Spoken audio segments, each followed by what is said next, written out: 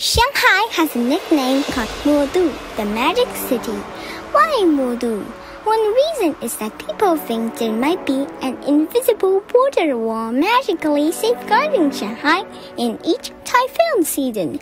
I couldn't tell if the wall is existing or not, but I do know many real magic walls. Join me to take a city tour together.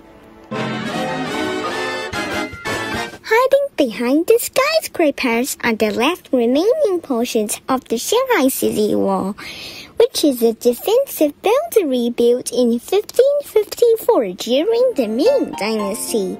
Most of the wall was dismantled in 1912, and today only two short sections remain. Walking on the streets of Shanghai, you may see one of these street artworks. They are from Nippon Paint's Gallery of Love Art Plus project.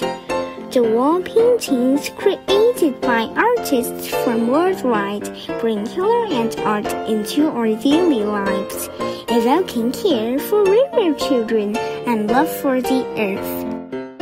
From the glimpse of Modu, we can read life stories about the city and Shanghainese families brick by brick.